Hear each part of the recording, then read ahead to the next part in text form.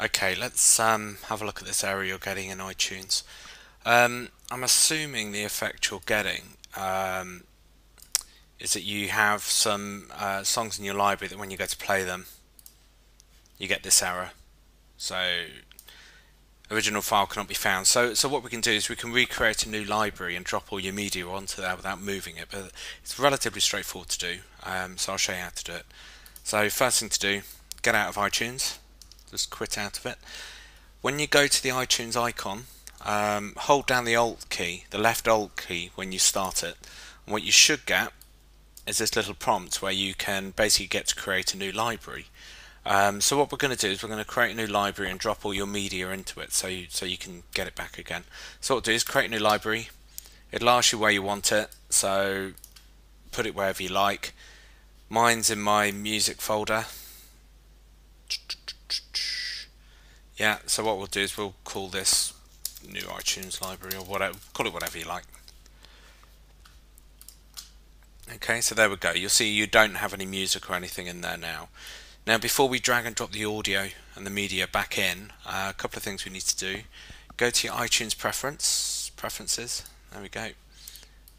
Okay, pop into the advanced settings. Okay, you can see where your media location is going to be. What you want to do is get rid of that one, the copy files to iTunes media folder when adding to library. If you don't turn this bit off, when you drop the media back on, what it will do is it will duplicate all your media, which can be a pain in the backside. So make sure that's turned off, click OK.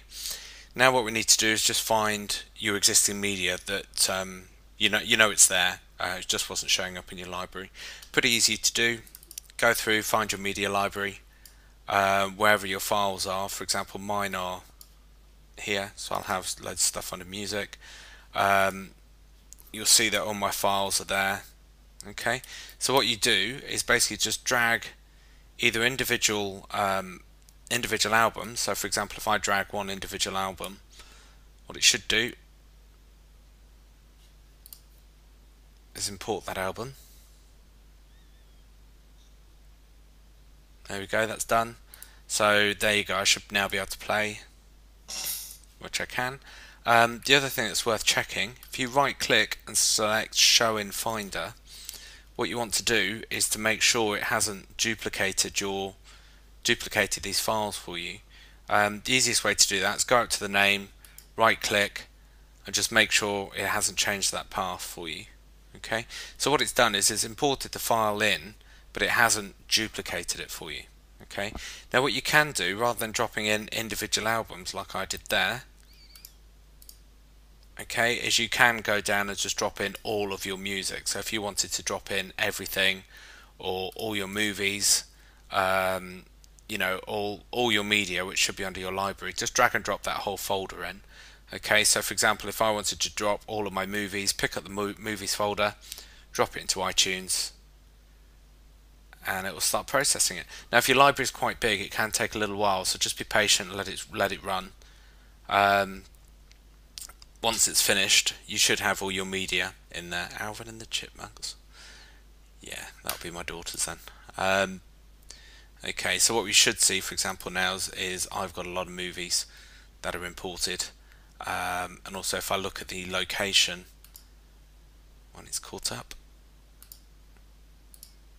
we should see that it hasn't changed the location, which it hasn't. Okay, so we've now got a new clean library with all those files in that you needed.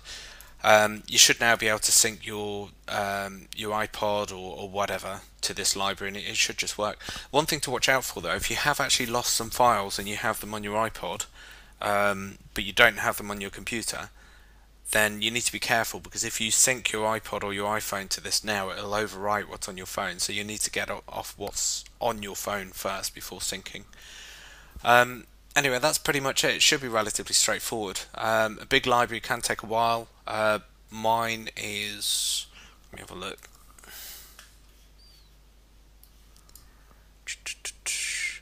Mine was about 1.2 terabytes, and that to do an import on took a good 4 or 5 hours on a powerful machine, but that's a lot. So, you know, just be patient, let it run.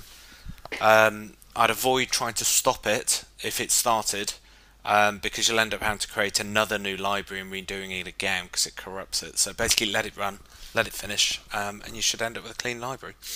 Anyway, I hope that helps.